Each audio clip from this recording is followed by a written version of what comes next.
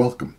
In this video, I'm going to show you how to delete all things related to a Power BI report server. Let's get started.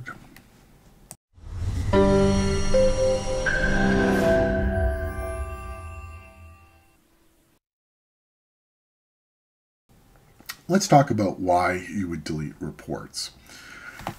Really, this question comes up from me answering forum questions, so whether that's Reddit or one of the Microsoft ones. And what seems very simple to me is not always obvious to others. And they all have to learn somewhere. So this video just goes off on showing you how to delete the various things. So I'm going to go through and delete a Power BI report, an RDL, a data set, and then show you what happens when you delete the overall folder on this thing.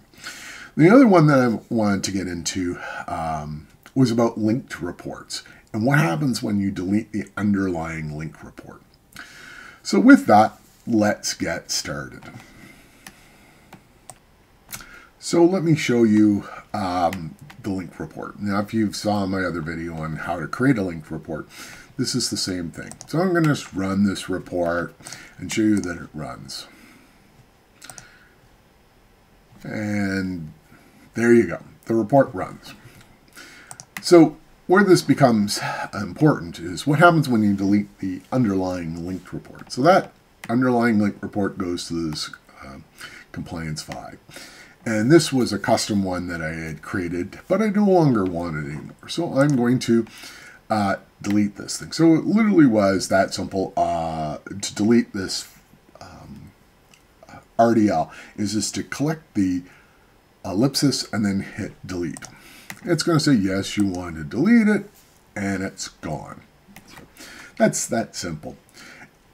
But when I go back to the link report, what's going to end up happening is that this thing's going to generate a message saying that the report is gone. So that's what happens when a link report is gone.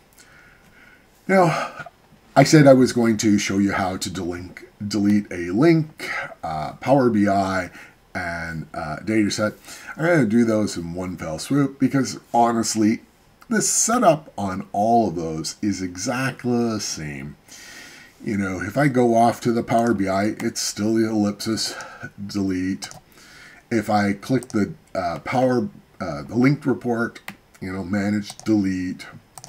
If I go to a data set, you know, manage, delete. So it's not like that's rocket science in the grand scheme of it. It's just that people don't, a lot of people don't know where to start. It was much more obvious from older versions of SSRS, but in the newer version, that's kind of hidden, and that ellipsis menu, unless you actually know about it, it's not there. So the other one that I wanted to show you is about the core IT reports, like deleting this whole folder. So we notice in here that there are 6 paginated reports, 2 Power BI reports, and 1 data source left in it. And we're going to decide that we no longer need that at all. So we're going to go off and delete that. The one thing I want to caution you about, and you'll see this in a second, when I hit delete on this thing, there's no warning that there are reports in here. It just outright deletes them. The reports are gone. They don't move up to the root. It's not like Windows OS where if you try to delete a folder with files in it, it won't let you. This will let you. You will get a warning that, you know, just do you want to delete it? And we go delete. And with that, you see it's gone. So if I refresh this page and show you that the reports didn't move up to the root folder or anything like that, all those reports are completely gone throughout the whole set. So it's a great way for cleaning up environments. In the original video set, our blog set around this thing. It was all about getting rid of these extra folders in here. And again, we can see that there's 2 data sets in here, and we'll delete that one. And I think this one has, yeah, it was in partial state. So again, I think this one has reports in it. So again, if I hit delete, the whole thing just disappears out of the whole thing. So it's really helpful when you want to clean up something quickly, but it's also can hurt you if you accidentally hit the delete a folder that you didn't mean to. So thank you, and until next time.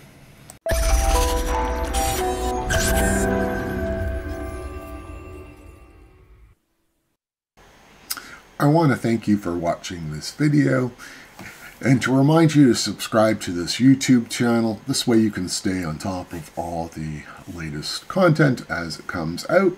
Additionally, I want you to follow up on the Ask Arth website to see the companion blog for that and to subscribe to its updates.